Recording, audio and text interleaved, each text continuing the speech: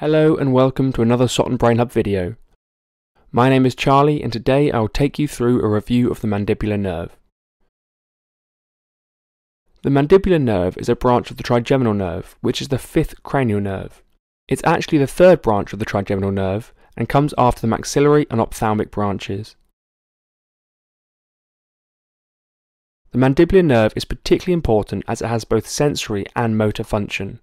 The mandibular nerve also carries parasympathetic fibers, however it's very important to remember that these parasympathetic fibers don't belong to the mandibular or trigeminal nerve, rather they hitch a ride in some of their branches.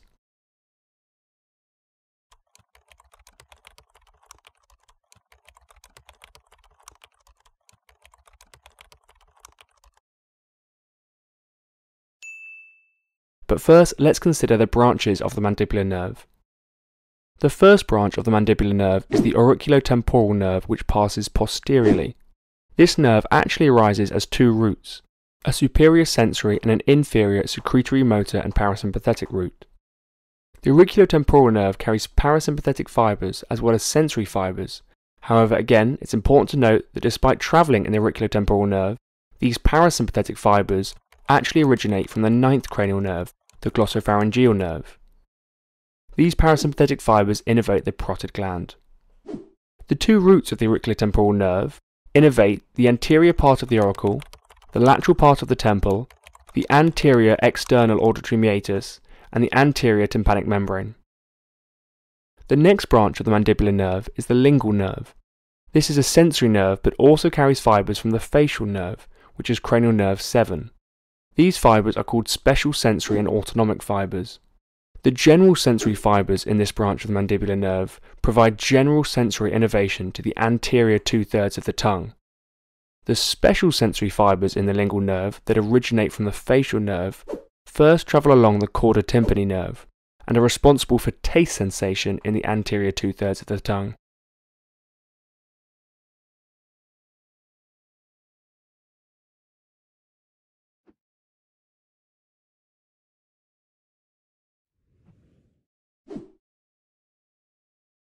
The autonomic fibers from the facial nerve that travel in this lingual nerve synapse in the submandibular ganglion before innervating the submandibular and sublingual glands.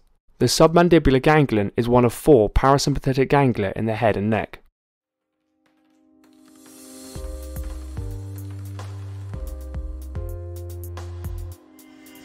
Let's now consider the inferior alveolar nerve. This nerve is both sensory and motor. As you can see, the nerve enters the mandibular bone via the mandibular canal. While travelling through this canal, the nerve passes branches to provide sensory innervation to the lower teeth. The nerve then exits the mandibular bone via the mental foramen, where it becomes the mental nerve and provides sensory innervation to the chin and the lower lip.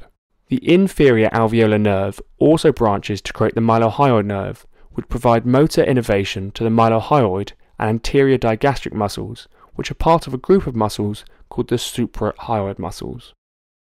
Not shown here, but equally as important, is the fifth branch of the mandibular nerve, the buccal nerve, which provides general sensory innervation to the buccal membranes of the mouth and supplies the second and third molar teeth.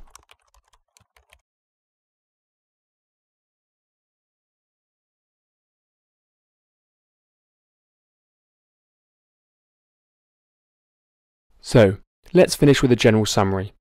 The sensory functions of the mandibular nerve include innervation to the inferior row of teeth, the anterior 2/3 of the tongue, and the skin over the lower third of the face.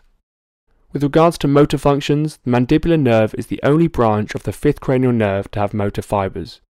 These fibers provide motor function to the mylohyoid and anterior belly of the digastric, as well as to the muscles of mastication. Finally, and most confusingly, are the autonomic fibers associated with the mandibular nerve. Remember that the mandibular nerve is a branch of the trigeminal nerve, and that the trigeminal nerve does not have its own autonomic nucleus and so cannot give rise to its own autonomic fibers. Despite this, the mandibular nerve does carry parasympathetic secretory motor fibers from the facial nerve, cranial nerve 7, and from the glossopharyngeal nerve, cranial nerve 9. And that brings us to the end of this video and the end of this mandibular nerve review. I hope that this video helped, and be sure to check out our other Soton Brain Hub videos. Thank you for watching.